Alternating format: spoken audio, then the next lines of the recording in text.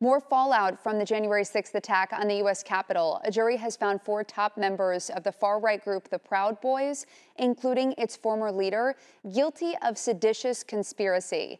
ABC's Faith Abubi is in Washington with the latest.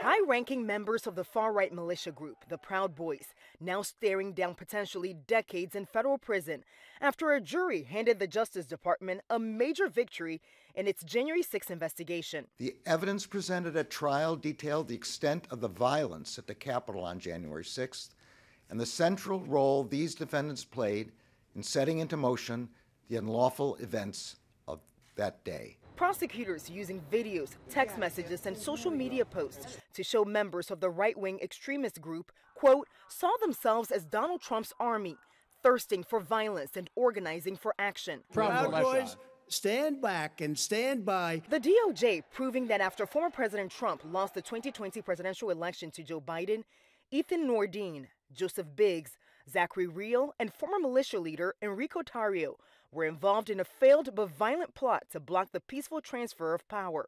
The jury finding all 4 guilty of multiple felonies, including seditious conspiracy. Department of Justice very rarely charges seditious conspiracy. It's a political crime, and I call it treason's cousin. Another Proud Boys member, Dominic Pizzola, seen here with a mob using a stolen police shield to break a window at the Capitol.